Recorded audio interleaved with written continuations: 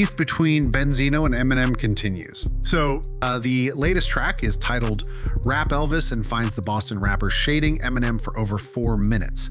Eminem and Benzino's beef dates back to the early 2000s when Benzino was the owner of the Source magazine and continues on this day. Imagine how mad Benzino really is. So the Detroit rapper rehashed the beef when he dissed Benzino on the track Doomsday Part 2, which was released on January 26 on the song. Eminem disses Benzino and his daughter Kawhi Leray. Kawhi responded to the shots on social media while Benzino fired back on the song Vulturious. Benzino is trying to taunt Eminem into responding to his latest shot fired.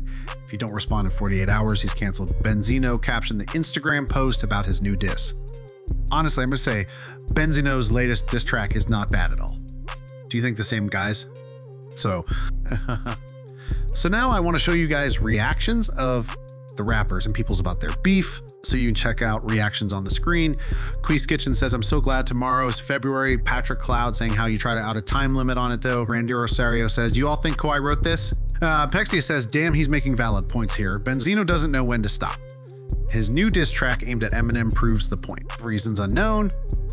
M dedicated several bars to Benzino in an otherwise short track called Doomsday PT. 2. He came at Benzino's strained relationship with daughter Kawhi. So guys, before I finish the video, let me ask a question of the day.